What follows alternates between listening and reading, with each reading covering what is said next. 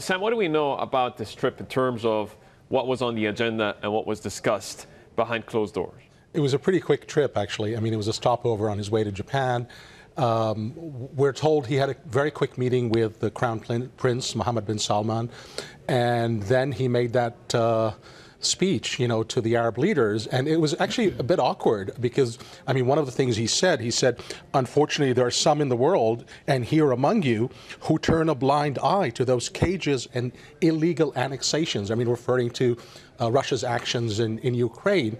And it was awkward because, I mean, you have leaders like Bashar al-Assad sitting there, who's accused of war crimes and crimes against humanity, and you have a lot of Arab leaders, including the host, who jail political opponents and critics.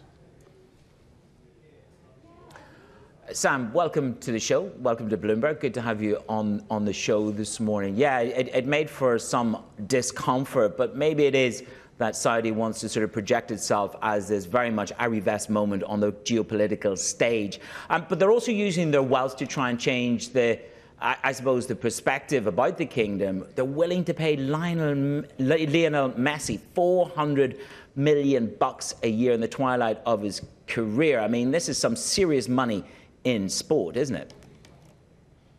Absolutely, but good to speak with you, Manus. I mean, I think it's all part of this wow factor. I mean, they want to get Messi and Ronaldo. They want to get Zelensky and Assad in the same place.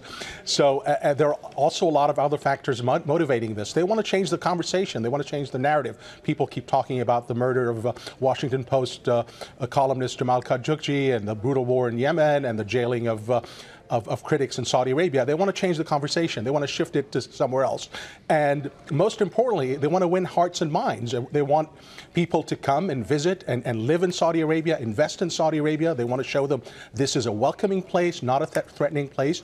And obviously, there are domestic considerations. I mean, this is first and foremost meant to energize and engage the youth. I mean, 35% of the country's population, I'm sorry, 70% of the country's population is under the age of 35.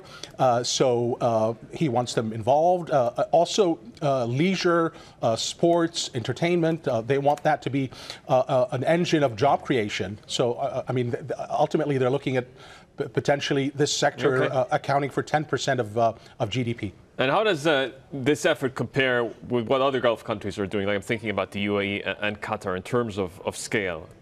That's a great question, Yusuf. So, yes, I mean, it's evocative of what the Qataris and the Emiratis have done, but this is a lot more drastic. This is on a much grander scale, particularly like considering where the Saudis are starting from. I mean, none of this existed. I mean, you know that yourself. You've traveled to the country.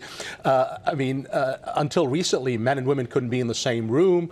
A lot of these activities, sports, concerts were prohibited, if not punishable, according to a strict interpretation of Islam. I mean, in fact, the religious establishment, unlike all these other countries that you mentioned, was effectively a partner in ruling Saudi Arabia. All of that has been swept aside, and it's a total reorientation, as one expert told me.